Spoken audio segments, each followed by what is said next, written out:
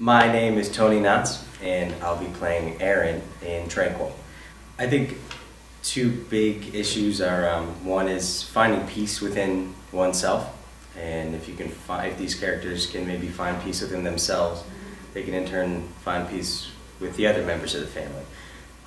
And through that, coupled with that, is this idea of forgiveness, which I think is interesting.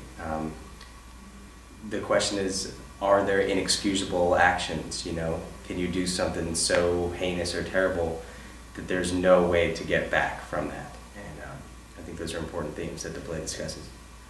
My access point is, unshockingly, through my character Aaron and his family dynamics. I mean, families can be very complex, and this one has that in spades. And I think it's going to be fascinating to watch these characters say things that have been left unsaid for so many years and see how that comes out, and see how they try to relate to one another after the damage that is done these past couple of years.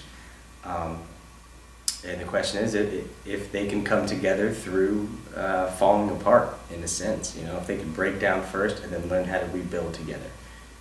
Yeah.